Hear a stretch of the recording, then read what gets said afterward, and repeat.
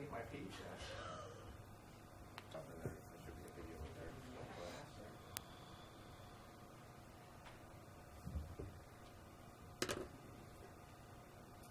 Okay. I have a different version of PowerPoint, and I thought didn't like the video. Well, the quorum will call the meeting order. Invocation.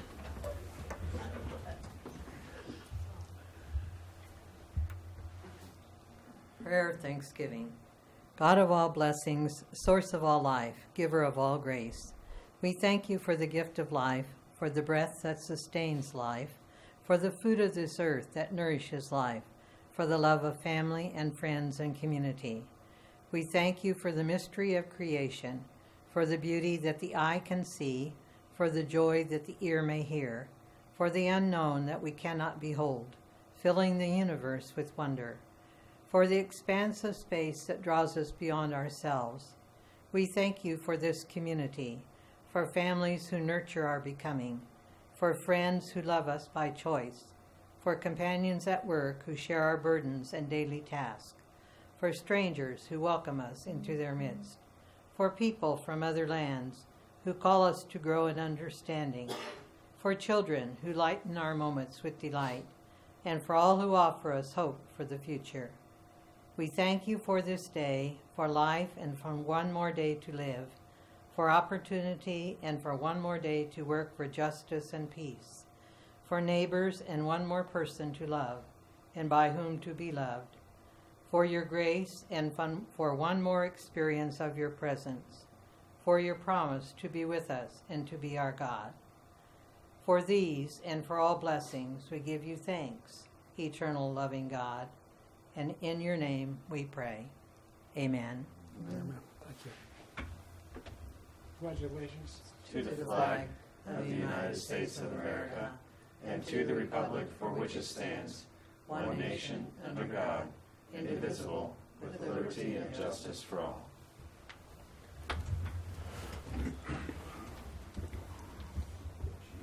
Any We do changes? have a few changes to the agenda from what was published on Saturday, and that is the removal of the study session on the wastewater treatment plant, the addition of, I'm going backwards up the agenda, so we'll remove the study session at the bottom, and we will add an executive session for confidential business data. Your agendas reflect these changes, but the ones that were published on the website Okay. were different. So, any questions? No. We have a motion for the changes. I move to accept the recommended changes. Motion from Christie. You have a second. Second. Any further discussion? All in favor, say aye. Aye. Agenda is approved. Move on to the presentation, USD 333. First of all, thank you so much for inviting me to come in and wish you a happy Thanksgiving. A little token of appreciation with a bottle of water there, so you can gobble till you wobble tomorrow and wash it down with some water there. I just want to touch base with you a little bit. Obviously, you guys work in this area and know a lot of the ins and outs.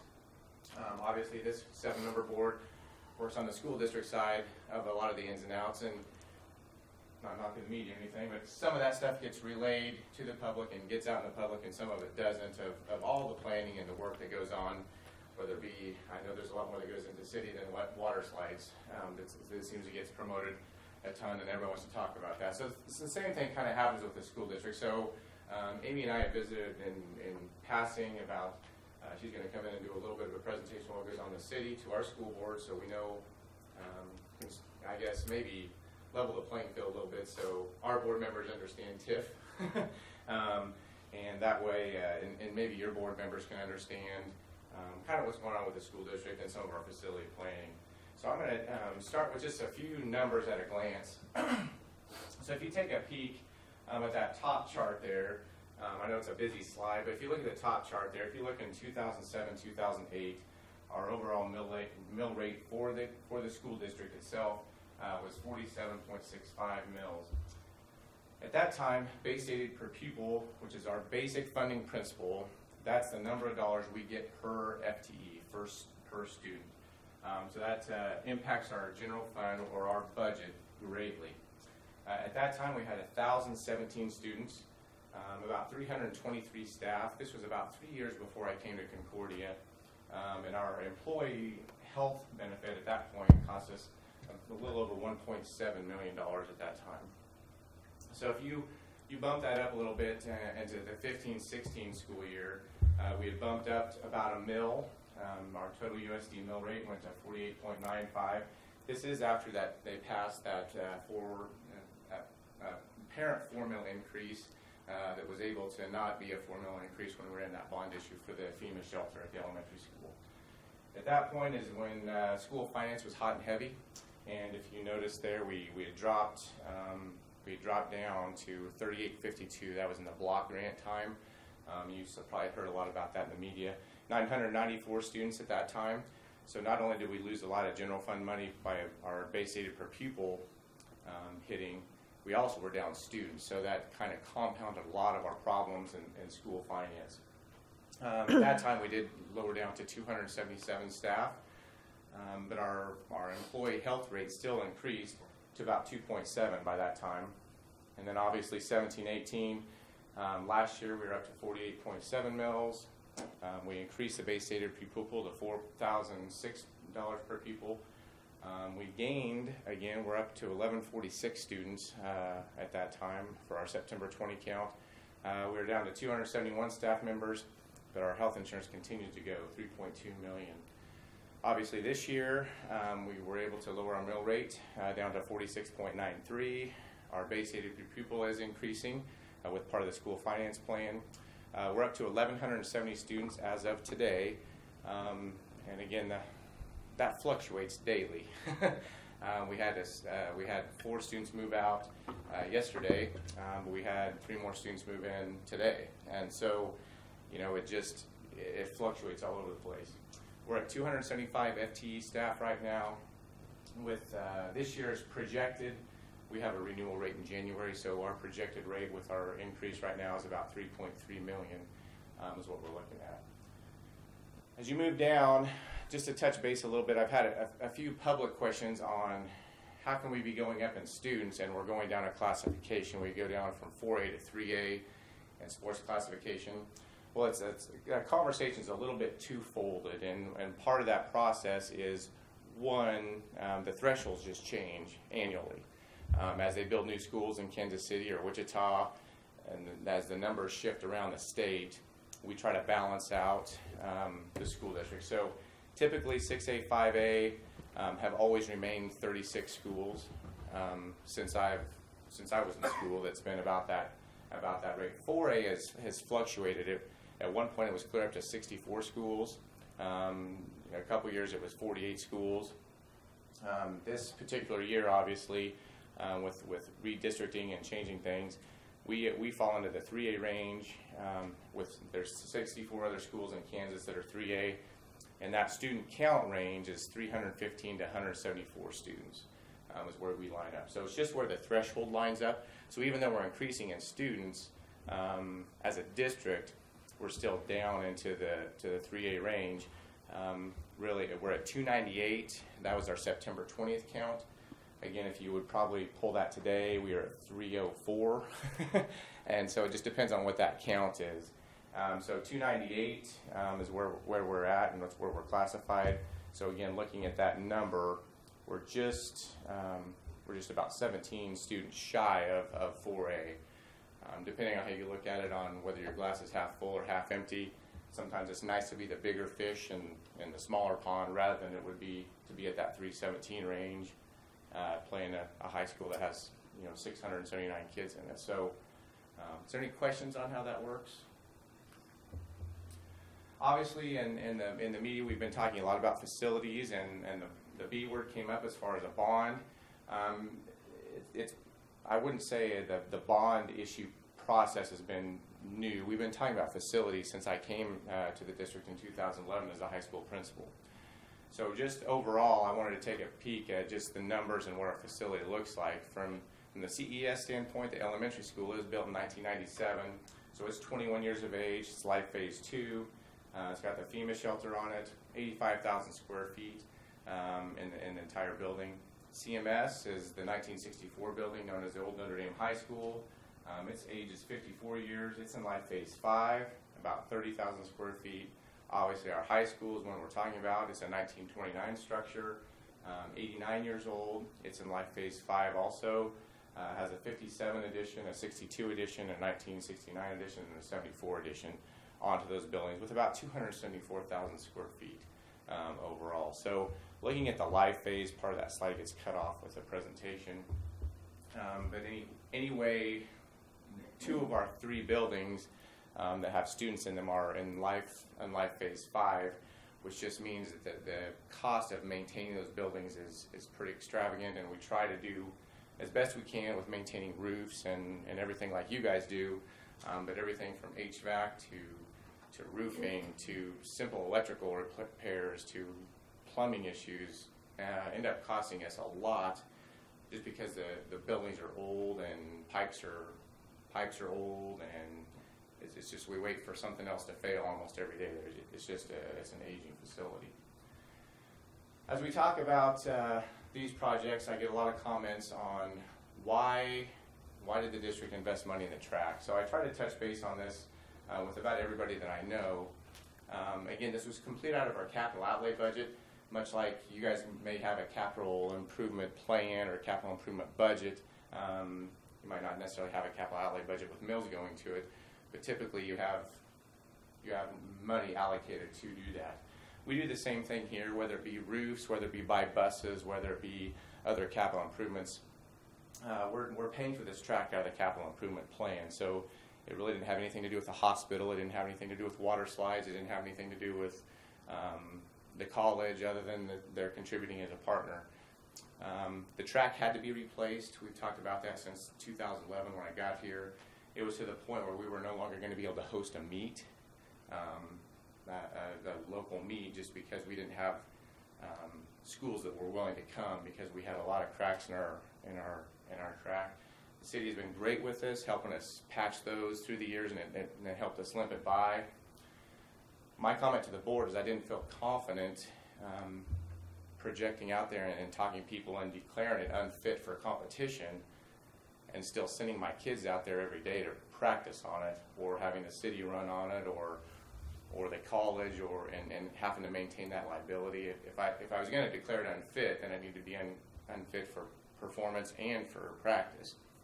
So that was the conversation we had. Do we want to continue the track program? And it was overwhelmingly that the track program was important for kids, and so that's why that was a priority, and it really had to be done.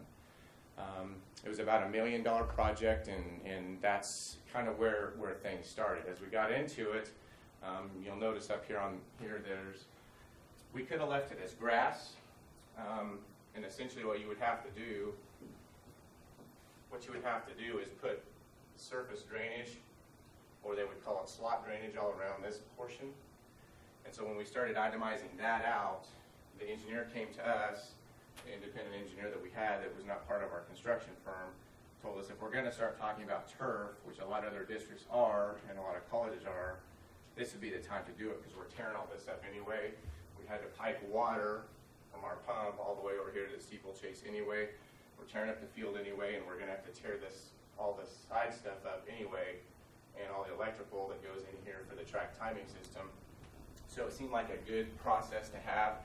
When you start analyzing that out, we took a peek at what it was going to cost per year to maintain that field, and it was about $35,000 when you figure sprinkler maintenance, the cost of water, the cost of fertilizer, the cost of mowing, the cost of lawnmowers. It's about $35,000 a year. Drainage, the cost of the slot drainage offset the cost of the turf near $150,000. Because what we didn't have to do, we didn't have to put the slot drainage in with the turf, because the turf system comes with its own drainage system that's a herringbone pattern that pipes all the way into the storm drain system provided by the city. So this will take 16 inches of rain an hour. And what we wanted to do is we wanted to do it right. If we're going to invest that much money in a project, we want to do it right, because that was part of the issue we had, is most of our track issues were due to the drainage we had and the water getting underneath the track and then bubbling up and then freezing and then cracking. So we definitely wanted to fix the water issue first, and then the turf was just part of that process. So we figured there's about an ROI of about 4 years once you accomplish the cost of the turf project. And so again, with an 8-year warranty and expected life of 12 to 15 years, we felt that that was a great decision to make that commitment at that point. So again, in 12 to 15 years, turf will likely have to be replaced, but again, the cost is not going to be near as high as what it was on the initial side when you had to do all the groundwork underneath. Essentially now it's just roll one set up and put the new carpet down. So again, it's going to be a very efficient way to do it, and a lot of districts are moving that way right now just from an efficiency standpoint. Also the playability. Anytime there's a little bit of moisture, it was very difficult if you play 3 to 4 games a week on it. If the JV team tears the field up the first game of the season on a Monday night, you're paying for that the entire season. And to resod is pretty expensive, anywhere from $30,000 to $40,000 when you're trying to resod an entire field. So it gets very expensive. So again, the facility side, what we talk about a lot is our ADA compliance, electrical compliance, fire safety, a lot of the stuff that you guys probably see on your buildings and so forth. Special education, OT, PT, those kind of processes, and obviously science classrooms we've talked about a lot in the media, updated collaborative classroom learning environments, and updated safety entrances and exits. So the big thing is we talked about the need with safety, our enrollment growth, our aging and deteriorating facilities, but I don't just want to tackle those, and so what we're trying to do is look at what education is going to look like over the next 25 years and try to adapt to meet those needs. At a mass meeting held in February 1929, many people expressed themselves as favorable in the building of a junior college here, but almost everyone favored the idea of having a new high school adequate to the needs of the town for at least the next 15 years. That was pulled out of a Blake quote that I found in some of our old archives. That was clear back in 1929. They were trying to build out the structure to get us by for 15 years. And we're still using it today. So I really feel like we've done a good job of maintaining it. We did complete it in 1930. It's still in use today, 90 years later, again with the 57, 62, 74 editions. It was very prophetic at that time, I think, for them to call out the college at that time, clear back in those days. So it's a very prophetic symbol from the 1929 meeting that in 65 you'd have superintendent of the school system serving as the first dean of the college. So I thought that was really interesting history back in 40. Just as this, and then this is a very busy slide, but I wanted to illustrate to you what we taught in the 1950s from a public school setting, clear on your left-hand side, to the list of things that we teach now. Education has certainly changed, and students have certainly changed, and the needs have certainly changed, and we can go into that a lot, and I won't go into all the gory details of that, but anything from parent education and drug and alcohol and special education, recreation education, sex ed, all those things have been added to our plate over the last 50 years, 60 years, 70 years, and it takes resources and it takes time and it takes building space to do that. I do have a video for you just to kind of show you what the future of work is.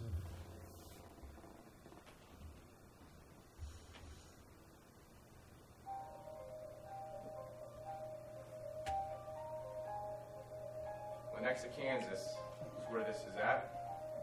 Amazon.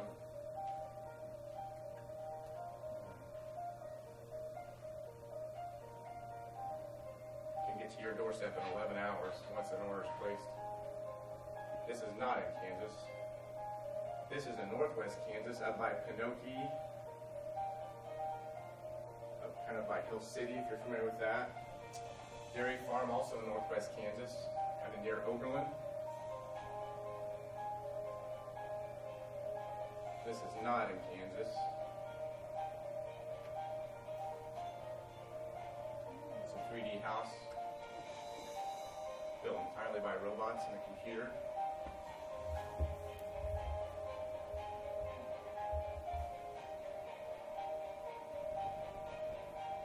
This is near Omaha, Nebraska. It's where this wall is being built.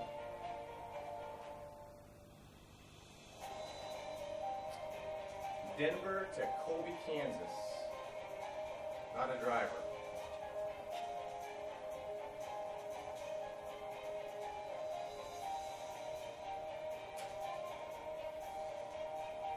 Amazon Go. You may have seen that walk in, there's no checkout. Your phone just automatically bills you.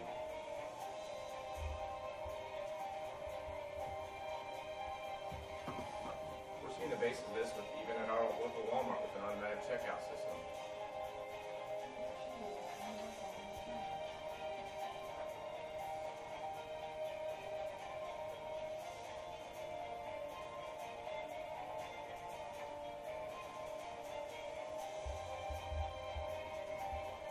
KU Med.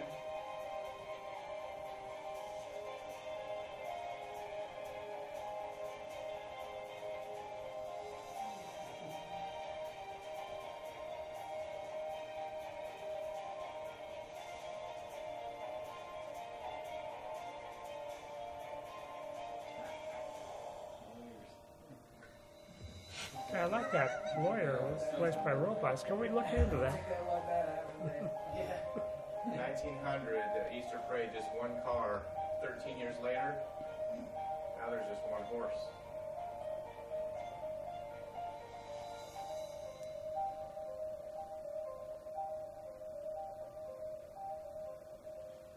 Skynet. That's the end of Yeah, it. as you guys said, Back to the parking. it's Terminator, so it's awesome. They're friendly Terminators, though. For now. So again, our facility needs and space needs, we want to try to accomplish our goals: social emotional learning, counseling, science labs. The CMS side is as we need more space for our CMS issues. Obviously, our JV gym floor is at the end of life and it's not ADA compliant. This is another kind of a similar track conversation. I hate to invest money and put $100,000 into a new gym floor in a gym that has a restraining line all the way around it. It's not regulation size, and none of our visiting bleachers or none of our bleachers in that building are ADA compliant. And we run into that every single year, and it's very difficult to try to figure out a way to manipulate that. So again, part of our concerns. Classrooms at the time. This is a high school picture in Mr. Rundis's room. I think they taken in the 40s. And then if you take a peek at what our jobs were at that time, this is classrooms at the time, and our jobs at that time. Obviously, that's one example, whether it be an automotive assembly line or whether it be a clothing assembly line. We had 4 rows of 5 chairs because that's the job market we're preparing for. Classrooms of our time now, if you take a peek at that, I guess if you go back, most are all white and likely speaking English, right? Very, very little diversity. And you come into a classroom today, you have kids in a wheelchair, you have a number of different ethnicities, and several different languages in each of our classrooms. So things are different than what they were in the 40s and the 50s. This is where I'm going to put you guys on the spot just a little bit. If you had to pick one of these skills that you wanted of your own child, what would you pick?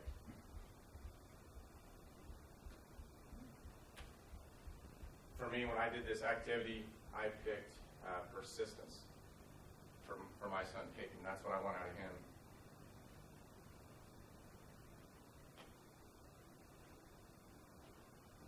Adaptability. Adaptability. Mr. Lamberts, what do you think? Well, empathy is certainly in line with my philosophy. The decision making. Mr. Snavely, what do you think? I like problem solving. Yeah, problem solving would be mine. Jim, what do you think? What would you pick out of your kids? For today's kids, or mine are too old? Your I had own. a younger one. Oral communication. You don't know how to do it. I've asked over 500 people in this community and even Northwest Kansas. Not one, I mean, those are all great. Not one person has said content knowledge. Not one. How are we teaching in our classrooms today? We're focused about math scores and reading scores. Why? Because that's what they publish in the paper, and that's what everybody's telling us is so important. But if you, I mean, I'm in HR too. I'm trying to hire teachers, I'm trying to hire custodians, I'm trying to hire paras. I don't care about content. I'll teach you that. This is what I want. Self-regulation, perseverance, efficacy, integrity. Those are the skills that I believe we need to teach. And the system that we're within right now is not that. It's sitting 4 rows, 4 chairs, and we're going to teach you content. I got content all day, and so do you. We can get it. We can get it in a second. We spend all of our time memorizing capitals, and while some of that is very important, I think, this stuff is probably where the focus needs to be, because just like Jim said, those are the guys he's trying to hire. Somebody with some communication skills, problem solving, critical thinking. So I think it's really important that, again, I don't just focus on the facility side to just make compliance for ADA and just make sure that the water turns on and the electrical works. When we start talking about conversations of that capacity, we need to take a peek at what education is going to look like in 20, 25, 30 years and get that. And I know I'm keeping a little bit longer than my 10 minutes, but I want to just touch base. What we've done is we've asked KU freshmen that are going into the teaching field, asked to give their one-word description of what their senior year in high school is. Any idea what their one-word description would be? These are education majors that we asked after their freshman year of college.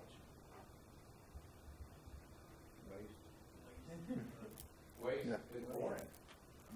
Boring. And we're guilty of this too. We load all of our kids up because we're basing our system on credits. We load them all up on the front end. My son is a 7th grader, already taking algebra 1. We're doing the same thing. We're going to get that knocked out. We're going to get that out of the way.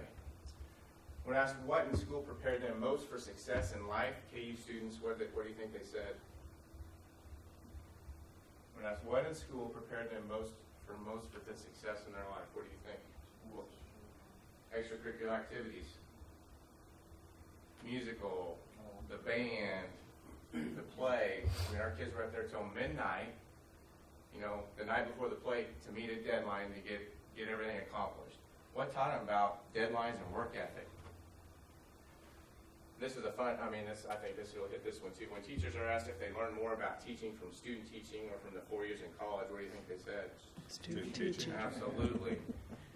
Absolutely. If you're walking in, and I think Chuck uses the term best, sometimes you're walking in there, it's whack-a-mole. You got so many things coming at you. If you're drinking from a fire hose, as a student teacher, you're trying to figure that out. The book isn't going to teach you that. So what we're lacking, I think, is experiences. I had experience, whether it be, I had my experience that made me a better person, having to build fence for my dad on the farm. Because if I had a date that night and I wanted to hurry up and get done and did it a little bit shoddy, guess what I got to do? Instead of going on the date, Dad would come check it, and then guess what? I guess tonight from 6 to 10 o'clock, you're going to be building fence with the headlights because I didn't do it right to start with. So I learned real quick, how about I just work my tail off during the day on Saturday and build it right the first time, rather than having to go back and fix it later because I did a shoddy job to start with. Our kids are missing experiences, and so I think it's really important that we start talking about focus on the educational pathway and what we're trying to do. We need to focus on that experience side. Here, when we had the Consolidated Survey of Corporate America, we asked, this is high school graduate, what are high school graduates lacking? 80% of these folks that we surveyed told us professionalism, work ethic, verbal communication, ethics, social responsibility, critical thinking, problem solving, written communication. I mean, you go through it. So high schools are failing, right? Well, let's just take a peek at what they're saying about 2-year colleges. We have one here in town. 2-year college graduates are lacking professionalism, work ethic, teamwork, collaboration, verbal communication, critical thinking, problem solving, written communication, ethics. That's just because those are the in-betweeners. We need to look at the real 4-year college graduates. 95% are missing verbal communication skills, teamwork, collaboration, professionalism, work ethic. I mean, this is what we're asking people. So whether you're talking about K-12, whether you're talking about a 2-year degree, or whether you're talking about a 4-year degree, our people are telling us, and our businessmen are telling us, and you hire people, I hire people, Jim hires people, the radio hires people, we all hire people, and this is what we need out of our kids. So I think it's important, as we're talking about, I'm not just trying to talk about fixing the water and fixing electricity. I'm trying to change our mentality of what education needs to look like. And we got to be progressive about it, and we all got to be at the table to have these conversations to get it done and do it right. So, there, I'm kind of over my 10 minutes. I'm on my soapbox, but I'm thankful for you guys and wish you guys a happy Thanksgiving. But thanks for what you do for our kids and Concordia, and we're looking forward to working closely with you. Thank you. Thank you very Have a much. nice Thanksgiving. Thank you.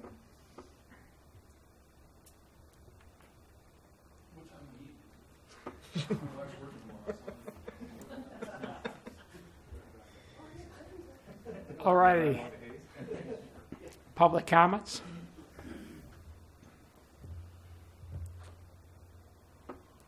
Okay, we'll move right on.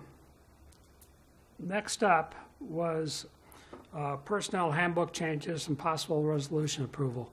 I'd like, after reading it over, I mean, there's a lot of stuff in there, and I'd like to table that until the next, I'd like a motion to table that until the next commissioners meeting, when we have all four, or all of us here.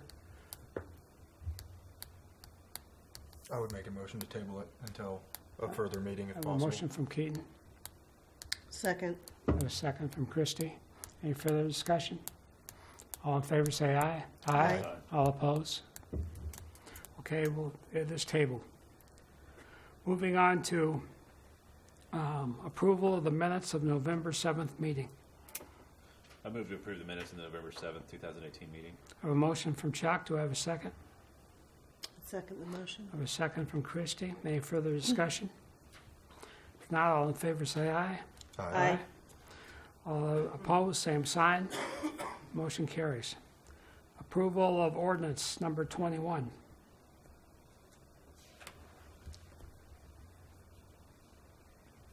I move to approve appropriation ordinance number 21.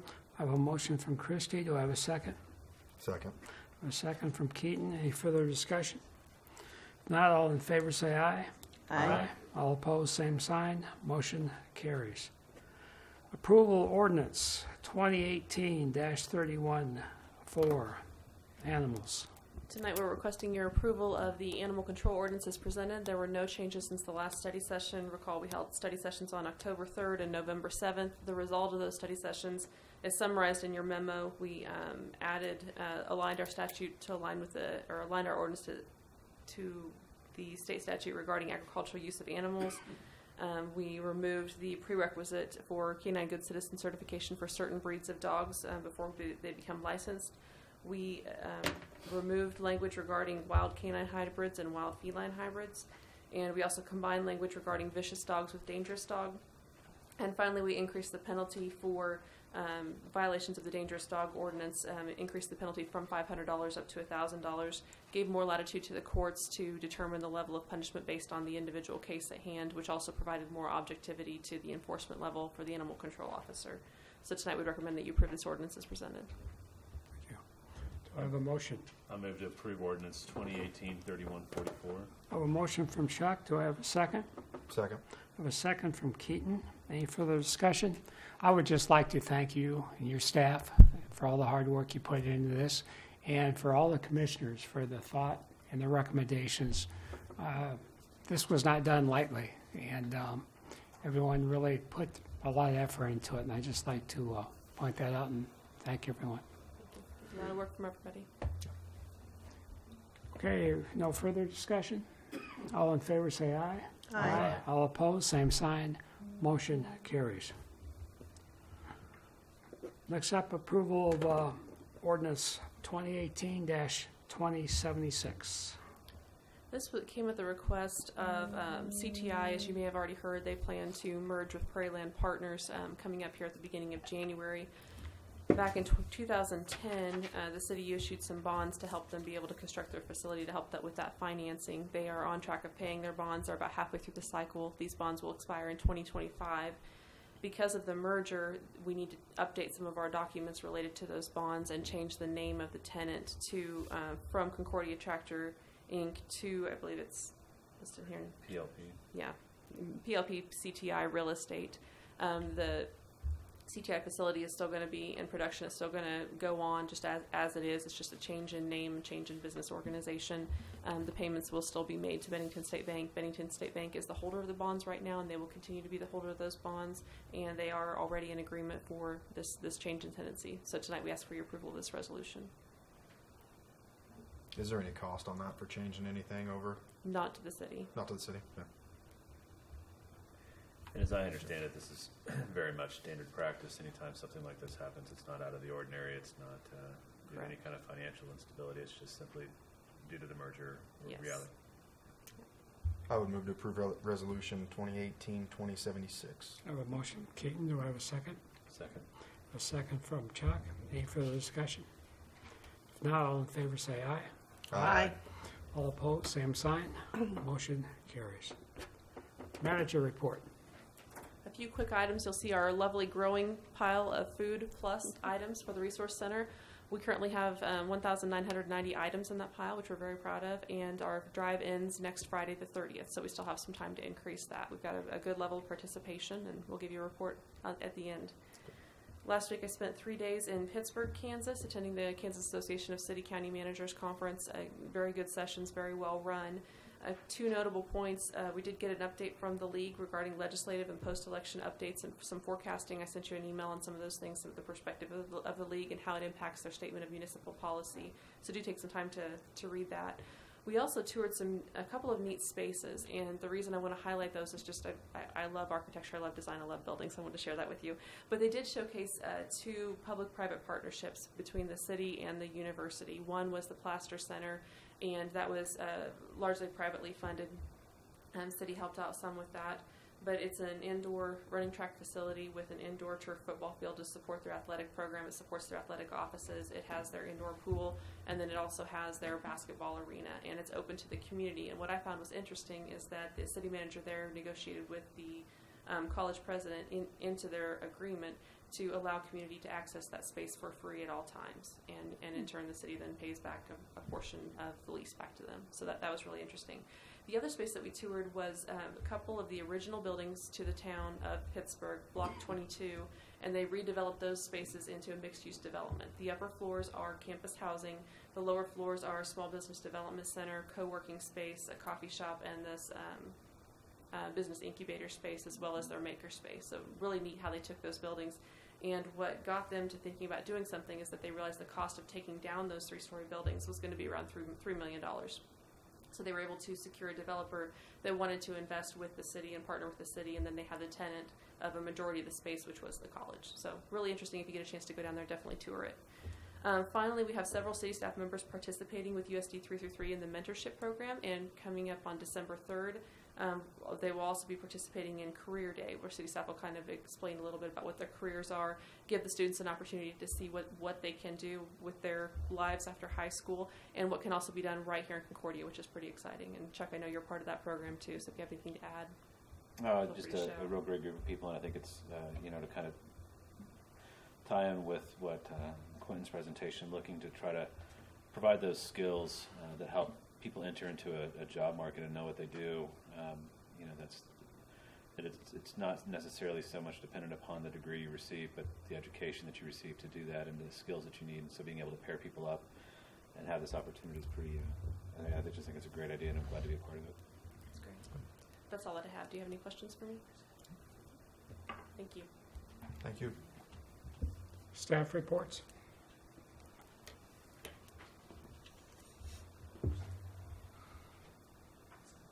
I just kind of want to bring you up to date on the parking lot project out to the airport. It's moving slowly. They did get the lighting fixtures in, and they're working. So we've run into kind of winter, and with all the rains and stuff, they had a soft spot up there. And I went as much as to digging the dirt out to give it to them, but the dirt was too wet to compact back in. So I'm meeting with FAA and the contractor and Benish. We're having a phone conference next week to talk about going into the winter, and it's going to get prolonged till in the spring till we can dry this stuff out. But there's several things we got to do out there in the meantime. I mean, we'll have to fill the hole in that they got, whether it's mushy dirt or whatever, and to get it to drain. And I'd like to open up the road out there so people can drive through it. So it's all to be discussed next week at this meeting. I just want to update you a little bit. Appreciate that. Okay? Good luck. Any other staff comments? Now we'll move on to commissioners. Chuck? You know, the only comment I really have, I hear a lot of concerns, you know, about property taxes and where the money goes and how the city is charging too much for this, how the school's charging too much for that, how the college is charging too much for this. And almost in the same conversation, people are saying that what they're getting isn't enough. And I guess I just want to put this out into space. I think this is the choir that we're preaching to, but really I think that if people would take the opportunity to come and ask questions or to talk with commissioners, with staff, with school board members, teachers, I think that they would realize that 98% of the people that we have working for our institutions are dedicated. They're working hard with the resources they have. We all want to be good stewards of the resources we have. So you know, I think a lot of times people think we're just here collecting money and not really doing anything. We're not getting all the holes patched in the roads fast enough, or whatever it is. But if we wanted to get all the holes patched in the roads this year, we can do that, and we'll just have to increase taxes significantly to be able to pay for it. So I think a lot of times they think that we're not being as good as stewards with our resources as I believe our staff are, and I think the staff of other institutions are. So I try to bite my tongue as often as I can. I don't have a whole lot of it left at this point, but really would just want to reinforce, if you have questions, if you have issues, come talk to the people that are involved in doing those things. And I think it won't take a long conversation to realize people are really trying to do the best they can with what they have and really work to try to keep the cost to the average citizen as low as it can be. So. Thank you. Katie? I don't have anything. Christy? The snowflakes look great. I love the snowflakes. And my parents are due any moment, and my mom loves them too. So I just wanted to say thanks to whoever is responsible for getting them up before Thanksgiving. To tail on that real quick, we took our girls out for a surprise, and when we turned onto the highway and they saw them, they lit up almost more than. I mean, it's just a wonderful thing. It's such an iconic piece of Concordia. It's nice. I really do love them. So yeah, it was a great choice. I know that we had a committee that made that decision many years ago, but I'm glad we've kept with it. Just made my kids ask me why mine aren't up yet. I tell my girls, we celebrate Thanksgiving first before we start celebrating Christmas. They didn't like my answer, though. And we can't forget the Christmas tree at the plaza. Yeah. It's got a star this year. It looks nice. I have one question for the chief. Chief, how are we coming on that camera that you were looking for or looking at?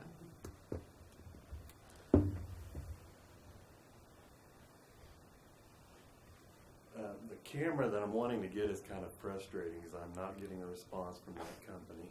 Okay. So I've been looking at other options, and there's another option. The only trouble is you have to plug it into electricity and have it wired to a router. Trying to find one that you don't have to do that with. Okay. So if they're this difficult to get a hold of in buying their product, I'm guessing that they're even more difficult to get a hold of in servicing the product. Yeah, so I'm trying to find another company with a similar product, and it's just not easy to find. So. Sure. So.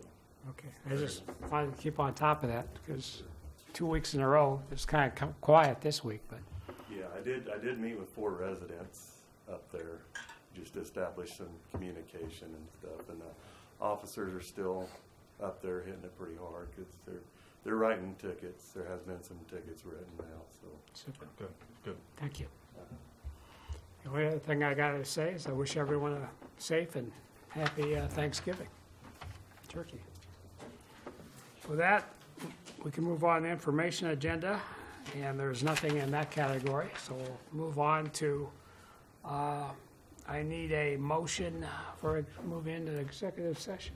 I move that the City Commission recess into executive session to discuss confidential business data or trade secrets of a business, KSA 754319, with Amy Lang in attendance and Ashley Hutchinson on the phone, and to reconvene in the City Commission chamber at 6:25 p.m. I have a motion from Christie. Do I have a second? Second. A second from Chuck. Any further discussion? If not, all in favor say aye. Aye. All opposed, same sign. Motion carries. We move on.